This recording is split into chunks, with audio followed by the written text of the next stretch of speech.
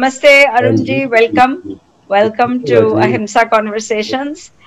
Yes, yes. What is your earliest memory of Ahimsa? And I thought, particularly in your case, because you were about 4 years old at the time of independence, how did the being a child living through partition affect your lifelong views or your experience and your understanding of both violence and non-violence? Hmm. Well, my family was in Lahore, and 1943 is when I was born, on the 15th of August, actually, 1943. And my father, at a very young age, very entrepreneurial, had built a nice factory, manufacturing business in outside Lahore. And he had the impression given to him, as many Indians were given the impression, that Lahore perhaps would most likely be on the Indian side of the border. And my father was besieged at home, and he had to shelter Muslims in his house. He had a huge house. He's by himself. My mother had moved off to Shimla because she was expecting a baby with me. So we were away. And so he was besieged and sort of fighting for the lives of people and his own life. And when the border came on the other side of Lahore, he was sort of smuggled out of on an plane, an Air Force plane, in his shorts and a shirt and something, just the day of independence, and landed on this side. And through all the chaos happening in Punjab, people going both ways, he had to struggle his way up and located my mother. They didn't even meet actually, but he located her, or she located him, let's say. And then he had to settle himself somewhere where he was given compensation. So it was a period of great violence in the family. I was 4 years old. I have some recollections, but I was told so many stories about it by my father, his brothers, and stuff. And so I know it was very violent. But what I most appreciated about those stories, and I now appreciate so much, is that he had no rancor. He had no rancor. Certainly, he had no rancor against Muslims. They were like part of our family. In fact, we had a young Muslim man from the northwest who frontier who was living as a member of the family, and my parents had got him educated, and he was there going to college. So that's the way it was. So he had no, and neither my mother, any feelings about any other community. It was all like so. And the vision of India then, that it's a place where everybody, Muslims and Hindus, can be together, was what they told me. That we are like in the place and we're going to build something together in which there will be no violence. We live together in harmony. And this is Mahatma Gandhi's dream. So there are two incidents, I'll say. In 1948, just before Gandhiji was assassinated, my mother at that time was had moved from Shimla to Delhi. She took me 2 or 3 days before. She says maybe it was the day before Gandhiji was assassinated, to his prayer meeting. And there, as the meeting ended, everyone rushed to get his blessing, and Gandhiji said, "Bring the little children forward." So she sort of pushed me up, and she told me, and she reminded me about this when she passed away, just before she passed away 2 years ago at the age of 97, that remember, Arun, Gandhiji has touched you on your head. You remember that, please, always. It was, and through her life, she would give me, guidance based on her own life feelings and her impressions and own readings, and she's very well read. And amongst the things that she kept for me to take after she passed away were some, her favorite best books, which are locked up in a Almira, amongst which, as she then showed me also, that this is a very special one, and I'm keeping it, and you will please take it after I pass away, which was Mahatma Gandhi's autobiography, Experiments with the Truth, which it was one of the first editions when she was in the Lahore College for Women, and she was doing science and a BSc, and she apparently did very well. So she was given that as the prize. So you can imagine, and it's lying with me now behind me here.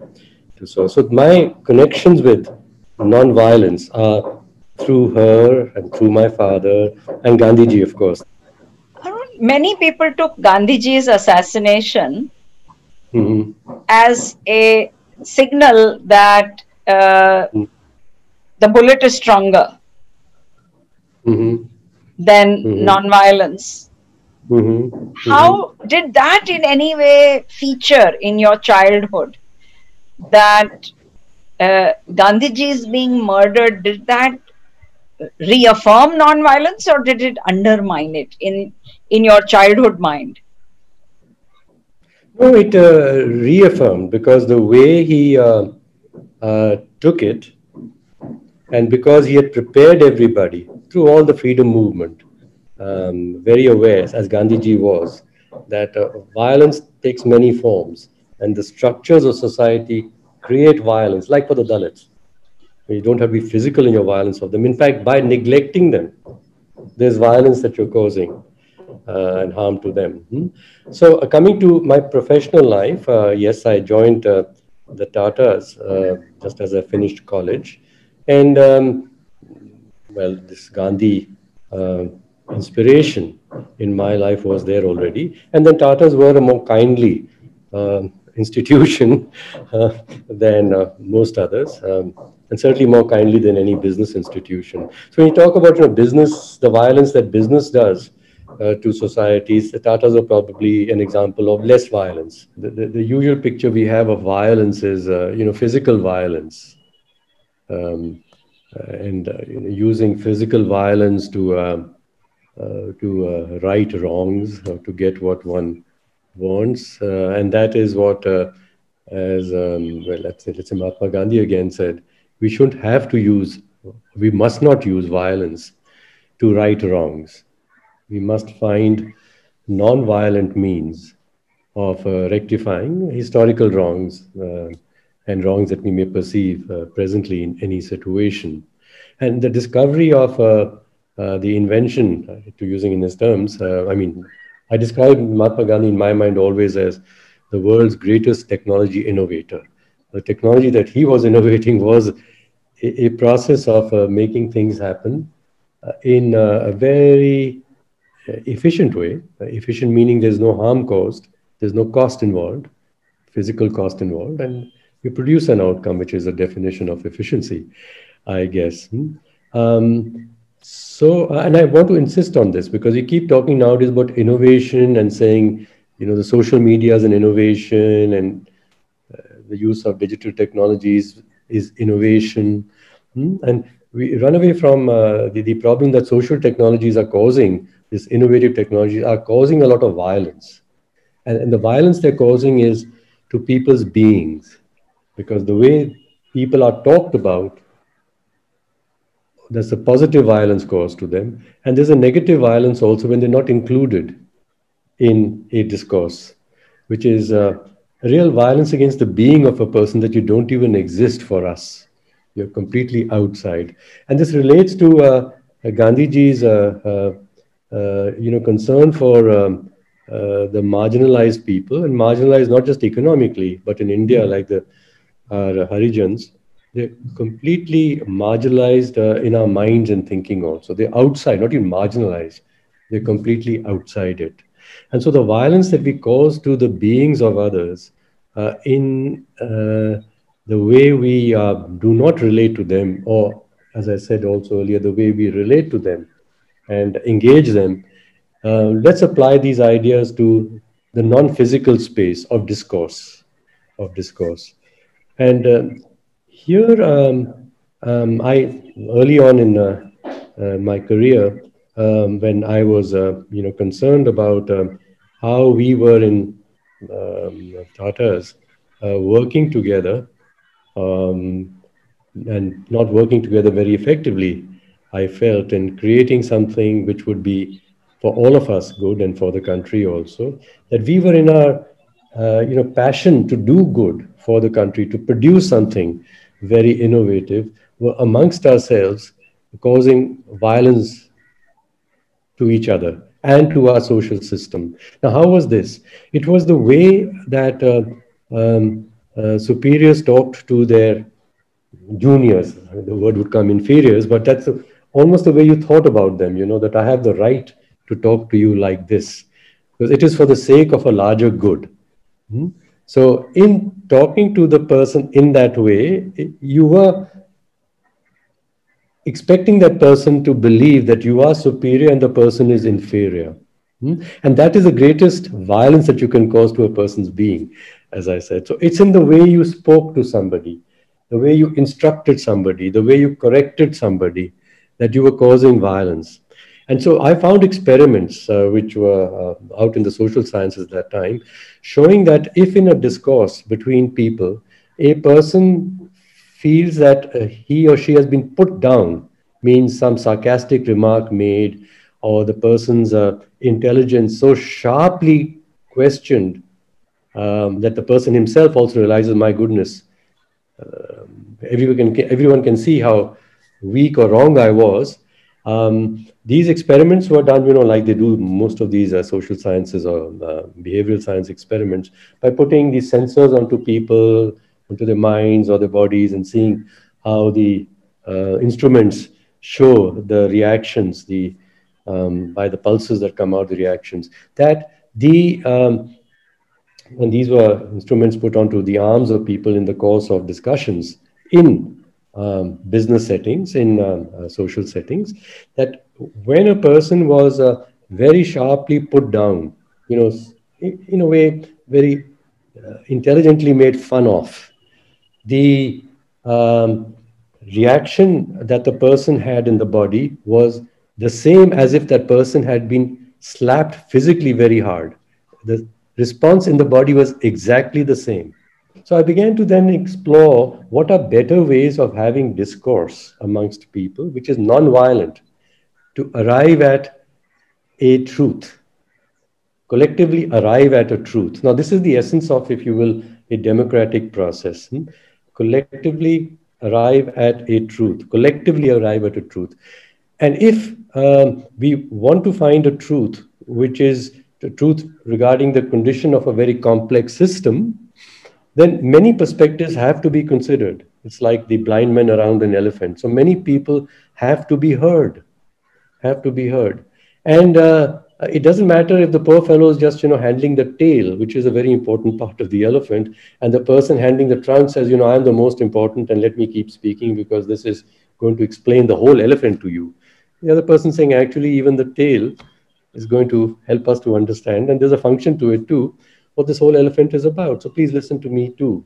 So we don't do this in our democratic discourse like today with the farmers out. I mean, we treat them as they don't understand economics and they don't understand what the benefit of free trade is and free markets are. And so the only way they can come out is to, we will say, well, if it's a revolutionary way, that cause some physical violence to other people's properties and bodies to be heard, to be heard. And if we don't want that to happen, we do want to hear them because we won't understand the condition of the whole system unless we hear them. So we have to change the character of the discourse where everybody is heard and doesn't feel put down and feels that I'm being respected. My point of view is being equally respected. Yes, it may be about a small part of the system, but it's very important to me and I must be heard. And when you reverse it and say, I have to master my art of listening to another, that's the least violence that you can cause another. Actually, allowing another, and I'm using like Gandhiji, use the lathi on me, and I'm going to learn to take it and to learn something from it. So, you speak, and by what you say, I will discover some elements of the objective truth. I will also discover, second thing, is why you feel so angry. I'll begin to learn about your condition. And if I can just bite my tongue and listen, I learn something about myself. I learn about how I have preconceived notions about that you couldn't be knowing anything, for example, or that what is wrong. So the power of listening to be brought into discourse. Now, in the case of debating, the one person is listening to another for sure, but just to find the weakness in the other person's argument. Yeah, ultimately, it's to the point of winning something. In, let me call it again, democratic deliberation, there's no winners actually. And people are nowadays using this whole thing, but there'll be no winners. But the point is not to have a winner. The Yeah. point is, we all have to win together. Arun, can you give an illustration Yes, in, I'm going to say, now. particularly over the last 10 years somewhere, Yes, yes, of a yes. case in which you were able to apply this with a degree of satisfaction? The context was that India, we felt, some of us in 2000, began to recognize that the way India was growing after the reforms of 1991 hadn't really improved the conditions. In fact, was creating inequalities. You see, this was the sense of it. It was creating inequalities. Yes, there was growth and there was celebration, but there was inequalities that were becoming visible. Some of us were realizing that the effects, the unintended consequences, perhaps, of the growth and the improvement of products with technology and the market being allowed to operate was the inequalities that were being created. Yes, economists measure that, but more than that, became sensitive to that we are not listening anymore to people not like ourselves, whose condition is not the same as ours, and we're not listening anymore to them. So, with this backdrop, we said, let's create a process where we'll invite such people into the same room as us and let's listen to them. If you are listened to, your dignity is given to you. So that impoverishment of the indignity is, you're restored. That's one thing. Second is, as we said, to understand the situation of the system from all perspectives, and then to find a good solution policy. Yeah, is that's how the poverty will be removed. So unless you listen to the poor people, you can't even find the objective solutions to poverty. So we attempted to do this, and we couldn't obviously get the whole institution of India to change to say, well, you will not write a plan in the usual way, that there will not be 10 chapters, one on urban and one on this. I mean, you have to do what is presently being done and modify it gradually. You can't replace it and throw it off. Imagine if we had said, we abolish planning altogether and the government altogether, and now we're going to have conversations. Yeah, we'd be thrown out of the place. Even Gandhiji, with his great acceptance by everybody, couldn't get rid of the government. And after he died, we had this big planning commission installed on us because it seemed to be the way to do things. So we did start on the side. It was said that why don't you then do it on the side? Why have a parallel small process in which you listen to the people in this mode that you're suggesting, and then a structured process.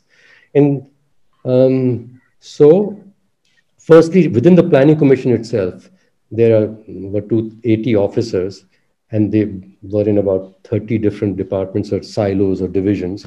They never would talk to each other. You see, they wouldn't even go to each other's rooms. I mean, they sent notes to each other. So where was the listening and the conversation? Even amongst those people who had to make one plan for all of India. No conversations, no deliberations. And so we first got them together in the Agriculture Institute after giving them a lot of exercise of making them do another department's job for a few weeks, saying, this is the problem, but now you are going to be making a case for that department's plan with respect to this matter. Put yourself in another person's shoes. And then for 2.5 days at the Agriculture Institute over a weekend, we got these people to present what they had learned and their thoughts to each other. And they said they've never done this. We've never, even within the Planning Commission, had a non-violent, let me use the word, discourse, because all their discourses otherwise were really violent. And in writing, you can be brutal, as you know, because you don't even have to face the other person to do that. So here it was listening to people non-violently. From that, they realized that we would need to have some system of listening to many more people outside. So Saida Hamid and myself, we said, let's find out who are the people who are in touch with common people, and civil society organizations are there. So we have a record in the Planning Commission of there were 1,000 registered or something more than that, civil society organizations used to come and ask for projects and this and that and the other. So we invited them all to say, we've got 8 or 9 questions about what this country should be and how it could become that, which have come out of our 230 persons discourse amongst the Planning Commission. We want you to first tell us whether we got the right questions. And if some of them are right, then please tell us how you think We should go about together with you in solving these problems. And so we learned there, Rajni, that the civil society people who claim to be listening to the people were, if I could use the word, even worse than us. You see, they were very good at representing what they believe the people want. I'm not saying for everybody, but a large number of them. These are the activists that you see. Yeah. And I'm saying so. So the activists are causing violence to other people's beings. I mean, you will insult the other person, you will make the other person look cruel and evil and so, right? On behalf of course, those poor people who are not being heard. So the method you're using, I'm going to say here, is a non-violent, is a violent method. Now remember Gandhiji, as he said, even about the British, he was never going to, even in the words, yeah, he said, just respect. I mean, they are by their history who they are. Hmm? The total action is evil. Yeah. But I'm not against any individual human being there. Yeah, I'm not against any individual human being as a human being there. So we found from the civil society activists that many amongst them were not like this also. That they really were listening to people. And interestingly, the ones who were listening to people were not out on the street shouting on behalf of the people. So amongst the civil society organizations, there was a big division. That some of them who are actually doing the work, as you say, people who are creating results on the ground by working with the people, were thought of as by these others as weak, that they become compliant in the system. We are the strong people. Now, look at the word strong.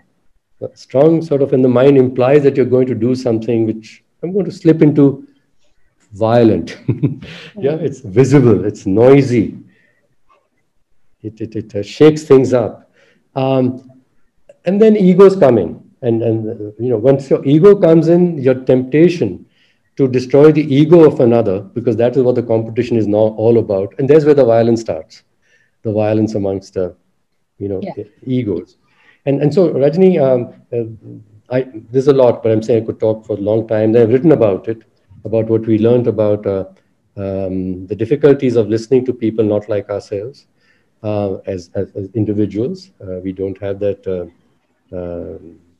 facility usually, and we must develop it. And then collectively, when all of us are learning that we must, bite our tongues and allow others to say what they believe, then how can we make this process efficient in the sense that you can't listen to 1.2 billion people and keep listening to them? There has to be some ways of Yeah.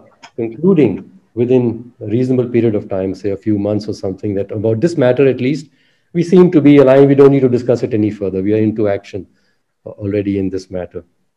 Yeah. Arun, in this, to wrap up on this discussion, how do you now, looking back on all this very rich work, tally your successful experiences in deep listening with the fact that the macroeconomic structural violence in many ways has become much worse? You've spoken about that Yes, earlier. So, and so I already know from what you've told me that deep listening remains important, nevertheless. yes. But in what ways can it help us going forward to really undo the structural violence of the macroeconomic system? Any clues on that?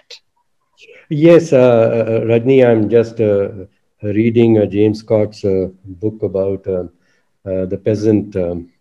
They weren't uprisings, but the peasant resistance against the agricultural green revolution reforms in Malaysia in the 1970s, at the same time as we were having our green revolution in India. And as he does very well, I mean, he's an anthropologist and political scientist, and he lived there for 3 years during that time. And he observed, like an anthropologist would, what was the process going on. And the process is not what government announcements and all are. It's what's happening in the society. Hmm? There were already things happening for 100 years before that. There were structures of uh, the economy there. I mean, someone owned land, someone worked on the land, and there were some systems of paying people who were working and who didn't have the land, and et cetera, et cetera. So there's an economic structure there in which there was injustice. I mean, it's not that the feudal structures which have been replaced by the market were more just than the market structures are. I mean, there was injustice there too. So he goes on to that, and then of course he talks about Gramsci and the people who've written about Marxist revolutions and so on. That the need to change a system is felt time to time historically in particular places, and change is brought about. And history writes about the revolutionary ones because they make a big splash. There's a big noise. There's a lot of violence and harm. So it's noted. And so in history, we record change being brought about violently, wars and violence. The changes that are brought about without violence, they don't make history because it's boring. It's boring. It's boring. And so he does go into the discussion about whether ideological structures, like a structure that you need to have God and then God will lay down the rules, or you need to have a king and the king will make sure there's peace and harmony, etc. This is a top-down management, and it's an idea. It seems to prevail, continues to prevail also. Is this has to be there forever? Forever. And we have tried, as we say democracy, we try and change this idea and say, no, we don't need to have someone who's given the dictator authority, whether God or otherwise, and we can all govern together. So from this came to me, as he's saying, that there's no constant idea, permanent natural idea of governance of a society. Okay? The only constant, as we keep saying, is change. Human beings begin to feel injustice. And what was previously considered just, as our civilization, a sense of civilization advances, we feel that too is unjust and that too should be improved. Like women's rights. I mean, for a long time it was accepted that it's a natural order, they are women after all, and produce children, etc. And so it's natural that the men should have the say. But now we say, no, no, no, that's so. So we're changing governance structures, even family structures, because we've got a deeper sense of justice now, a deeper sense of justice as we're advancing. So there's no God-given structure of a social system. There may be a God-given structure of a natural system, the physical system, but even that evolves, as we notice. It does not remain the same. So the only constant is change and evolution. So, okay, now in the case of human institutions, which are economic institutions also, some of them economic institutions, they're all social institutions. How do we change these? So I come back to again, these are created by us. Yeah. Yeah. Some had more charge of imposing them, and others were compliant at that stage and accepted. By their behavior thereafter, it became the institution. If they hadn't behaved in conformance with the new thing, it wouldn't have been the institution. So everybody has been a participant in it, except that some have had it, if you will, imposed on them. Others were thought of as intelligent and given the power, and they did it to them. And this is the idea I don't like, because I say the fundamental human thing is every person must feel I have an equal say and right in how our society and economy is constructed. Regarding that, I must have an equal say. So the conversation about the governance and the reforms, that is what we have to change. So I gave you those models of the buffalo, for example. I mean, that's the usual modes we use. We have to invent this other way. We've described it in paper in our constitution that it is to be, everybody will be governance by the people, but how?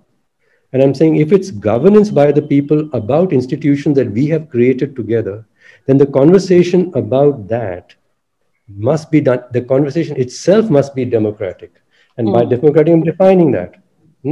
That So, everybody should be included. so even in a situation where many people are today feeling more disheartened than before about this approach, you are still confident that we can make this work. That's What is Yes, yes, the yes. source of your confidence that against all odds that this approach? I noticed change, Rajni. I came back to, I said, the four models of change that emerged out of that very lovely, very discourse amongst a very diverse sets of people in 2000. One was the fireflies arising, like I mentioned to you. Yeah, and how did that come about? We observed it's actually happening in large numbers, but we do not take advantage of it. That we've got an idea, there's energy there. Yeah, let's support that energy rather than trying to create other energies and more powerful institutions, which can change the whole system. So similarly, on this thing about a democracy, which is at the bottom of the pyramid, which is amongst people in the communities creating change, I can see this is carrying on. And now there are many people, young people, and some older people, who are saying we've got to change the way democracy is functioning. It's not about the economy, it's the way democracy is functioning. And this idea that let's get off just trying to amend the constitution any further. We got already too much in the constitution. Let's start getting to the essence of democracy. It's a deliberative democracy that we need to have, not electoral democracy and improvement of institutions as part of the electoral democracy. Let's improve our processes of deliberation. Let's improve those. And so, since so many of these younger people are doing this and they're trying to make these into movements, it's an idea. And I find this is where the challenge comes. Even now, people say, oh, but that's softy, softy. Unless you do something hard, it won't happen. And here, Rajni, there are large civil society organizations in the country, and you know those people too. And they have been very concerned the last 1 year about how civil society organizations are being clamped down upon. But what is their solution? They want to put together a big people to sign up something to make some amendments to the constitution to require that civil society organizations will be funded by the government. And I say, crazy. Right? It's like business saying to the government, and they are, you better make life easy for us because we are good for the people. So now you, as civil society, are saying to the government, put it in the constitution because we are good for the people. Do the people think so? Have you asked the people? This I go back to what we learned in the planning commission. That, please remain as a servant of the people. Please don't jump up too soon and say, I am your representative. Don't take that position upon yourself. Let them speak. And if in the part of that, they ask you occasionally to underline something that they have said or give them the language for them to speak, please do that facilitation. But don't become their leader, their neta here. Don't, because then you will cause violence in your relationship with them. But Arun, do you still have hope of business shifting to a triple bottom line approach in any substantial way? Cannot. I told you this, Rajni, that we discussed the last time. Business as an institution, so long as all of us in society have defined the purpose of a business institution to use material energy resources efficiently and produce surpluses out of it. Okay, that's why I say efficient, they're efficient. We've defined that. Then please don't expect the people who run those institutions to do anything else. I mean, that is the dharma. It's been given to them to do on our behalf. And also then if in the measurement, if we give so much primacy to how much surplus in money terms is being produced, because that is the measure that we know, then that's what they're going to use. So yes, there will be people who on the side will do some things and talk about some good things in the village here or some movement that they support. But that's not going to have a big impact. So you have to develop new institutional forms. And so therefore, I'm very much into suggesting that we need to create economic social enterprises, which are the Gandhian model, right? Kumarappa Gandhian model of, cooperatives owned by the producers. Yeah. Because And unless you the have been workers writing are about both, that. You have been yes, yes. writing about the need to redefine value. Yes, yes, yes. And you can redefine the value, but you have to the means of then creating that value. Therefore, I come to the institution design. So that institution is then run on democratic capitalist principles. And I have been speaking when people say Gandhiji was anti-capitalist. I said, no, in my interpretation of Gandhiji's vision, he wanted India to be a country of, he didn't think of a billion, but let's say a billion Democrats and 500 million capitalists, because these were going to be people who own their own enterprise. It was their capital, you see. So don't say that. And when people say about you're a socialist, I say, no, I don't like the word socialism either, because we tend to think about socialist as something to do like the Soviet Union, where the people didn't own their own enterprise, frankly. Some bureaucrats gave the decisions of the enterprise. How were they taking decisions about their own enterprise? And yes, the surplus wealth was being put into some other people up there who then chose how to spend it. Coming back to the planning commission idea, so neither was that democratic, nor is capitalism democratic in its business institutions. Has there been any context in which you have applied these methods to this Hindu-Muslim question? I mean, in And any, no, not even in an directly. informal setting? No, not directly Hindu Muslim directly. It has been as part of larger. Now, this is something also I've learned, Rajni, and this I'm learning, that if you take any particular issue and make it like we versus them almost, it'll come out when you put Hindu and Muslim right now versus them. If you enlarge it and saying this same phenomena is happening with a few others also. So coming down to what we need to do towards each other, not on this particular matter, but towards each other. So yes, like going back even to 2000, and certainly into the time when I was in the planning commission with Saida Hamid, and you know Saida quite well. And she's naturally, I mean, her job was to do women's and the minority affairs in the planning commission. So the issue of the Dalits and Muslims, and a lot to do with Muslims, she kept bringing into it. And so we had the Muslim issue and the Dalit issue along with the women's issue. Let's take three of them, and they're three very oppressed communities. And when you take it out into them together, then it becomes for everyone to understand how they are complicit in it. Because I cannot be, I'm saying so, good towards Muslim if I'm being bad towards Dalits, or vice versa. Or I'm saying this is what I say to my neoliberal friends. If I'm being so brutally violent to the being of people who are, to our mind, uneducated, superiorly looking down on them, I'm sorry, the sort of solution we have for the Hindu-Muslim problem is going to be, again, an intellectual sort of solution. It is not going to enable all of us to accept others as they are. And so start with that. And this is what His Holiness Dalai Lama wrote in the foreword to my book very well. He says the whole Buddhist thing. It says, first, he says the first wisdom tool of Buddhism is listening. And I didn't know this. I thought it was compassion and I thought it was something else, and empathy. He said, no, unless you deeply listen, you cannot understand, and how can you have any empathy and compassion?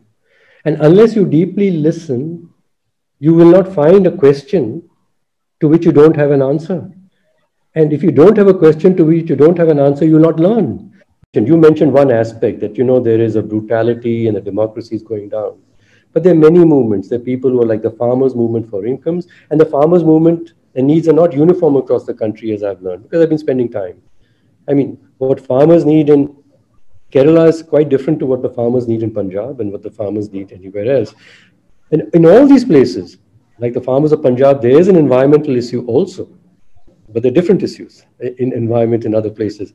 So we need local up movements which will take care of this other economic violence and the political violence, which is the stilling of the voices of people. But as the farmers' protest just now is demonstrating, there is a dilemma that if one side is doing agrah, satya ka agrah, satyagraha, and they feel unheard by the powers that be, then where does the quest for non-violence go? Innovations again, always. And Gandhi ji has been the greatest innovator of how to change the conditions of societies. The idea of non-violence and how to apply non-violence, the principle of non-violence, in various situations, it had to be applied depending on the situation. Yeah, but always it's non-violence. And so we went on. And this was the principle. And there were methods. So yeah, he invented the methods, and you can take and imitate the method if you like. But sit down, don't eat, hunger strike, do violence to yourself, but don't do violence to the other at all. And so the people have imitated those parts. And whether it's Martin Luther King in one place and others, and they've all bowed to this great innovator of social change, political change, that's Mahatma Gandhi. Now, I was reading this lovely book just now, rereading it. It's called The Politics of Small Things. The Politics of Small Oh, Things. okay. People, I wonder if you read it. And at Who the is end it of by? it, Jeffrey Jeffrey Goldfarb, The Okay. Power of the Powerless in Dark Times. Now, he's not talked about India because he's talking about Eastern Europe after the Soviet times or during those times. And the American movements have changed with recently the black movements and more democratic movements where, the power is with the people who fund the parties. So, yeah, these are all the structures that cause the violence against small people. So it's about the power of the powerless in dark times. But the sentence at the end is two cents. It is very important to realize that it is the means of opposing more than the short term realization of the ends that is most crucial. Because this is Gandhiji's whole thing, Yeah. that it's the being, it's the means, and not the end that you would get by violence. Because you already, if you become violent, you lost the end that you want to be, the Yeah. harmonious society that you want Yes. to be. Yeah. So there will be innovations required. There will be Right. innovations. I mean, at that time it was another issue, and there were no tractors, maybe, and etc. So, Arun, in closing, what Yeah. advice would you give to young people today who want to tread this path, but they sometimes feel daunted by the larger circumstances in which they are living? So, what are some of the things that they can do in their everyday life or in their professional life, which would make them feel empowered to stay on this path? Well, I have, fortunately, in this way, I'm blessed and I don't feel at all hopeless or helpless by the young people who are doing something already. Not just they want to, they're already doing it. And they want to reflect or they want to do even better. And so they come and talk, and I just listen to them. And then it comes back always to these threes and threes. I'll tell you what the threes and threes are. One is the definition of leadership, that a leader is she or he who takes the first steps towards something that she or he deeply cares about and in ways that others will wish to follow, not be commanded to follow, that they will wish to follow. So something that you deeply care about, I said it starts with that. And these young people, of course, that's why they are there. They care about something. And all of these people that I get to meet are not caring about building a $1 billion unicorn. They're caring about the condition of society. So just a reflection again, reminding them what it is that they're trying to create. What would the world feel like to them and to others if they achieve that vision? And they keep saying to me that, this is so important that we keep forgetting where we are going. It's the goal. And at least these people do it more frequently. But when I find young business people who say, I'm fed up with, I want to give back, then I ask them, what do you most deeply care about? No, they haven't thought of that. They just know that they're frustrated with what they're doing. And I say, but sit down and reflect. What is it you care about? And in the caring about, also start thinking about the means. Yeah, that I care for, like in these cases of the young people, they invariably say, I want not to harm anybody while we are trying to achieve success. So it's not by revolution. I want it by some evolution. So there's a principle already. Okay, but that's hard. It turns out to be hard, like you're saying. I said, that is where now you're going to take the first steps, do the innovative steps that no one else has taken. Leaders are those who do things first before others have done them, like Mahatma Gandhi did. So figure out what is it you're going to do. And when you ask me best practice, I don't know. Because I can tell you what Mahatma Gandhi did because I've read it, or what I did in my own life, but they're different circumstances.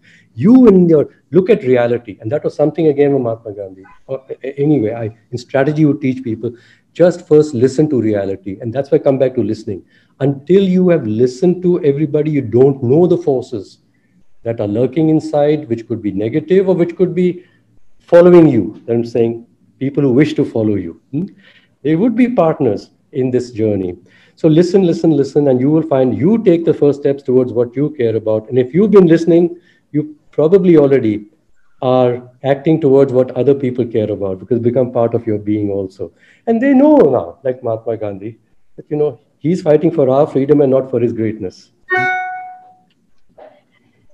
That's wonderful. Thank you so much for making the time. and all the best. To you, Radni, and thank you very much for No, inviting me no, to this. Arun.